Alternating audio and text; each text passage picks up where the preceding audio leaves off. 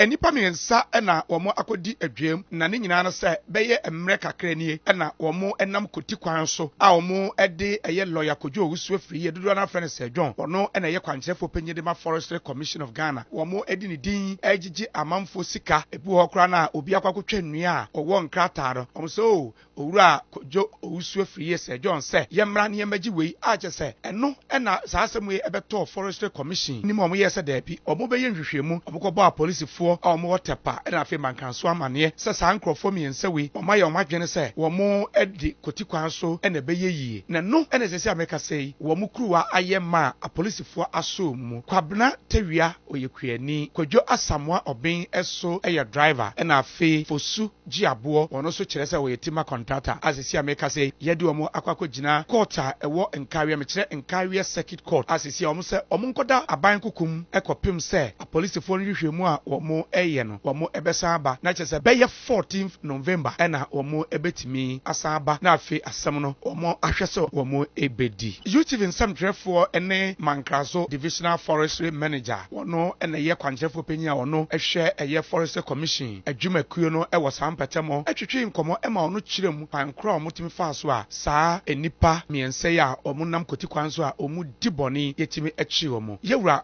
Gordon Agyeman mafo bebree agwa ko gyinagyina kwan ho a Yusu forestry din na ɔde sika. Me fan say 3 to 4 months ago. Ya yesiu Mr. Kwadwo Afriye a yɛta frɛ ne Sir John. Na watete sɛ bi mu gyina baabi a ɔmodi ne din agyegye sika. Nti ne assistant ne ba Tepa na ɔkɔkɔ hu police commander no. Ɔsan kɔ hu ahemfo na ɛwɔ Tepa no. Ɛsɛ ɔmo mmoa na brantie na yɛfrɛ ne Tewia. Tewia no ɔde Sir John din ni nam. Ana ɛya na ɔkeka kyerɛ nkurɔfoɔ sɛ Sir John na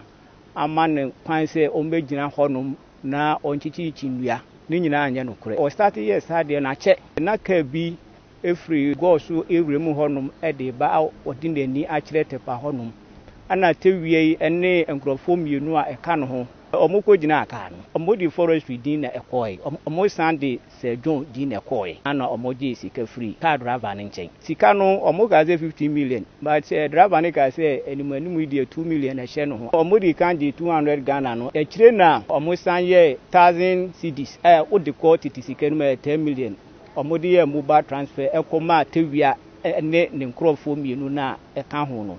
na actually no na driver na owie sika no ade ne yɛ na because onji ndi se forestry for ye BBC nti e naija ono so ma e forestry for ja so teye animanima no me forestry manager ne the team ni asoja for no together na we say omo eche Tewia ne nkrofo mienu no to police station nti na aba Nkawie court anuma court no aremand omo for 2 weeks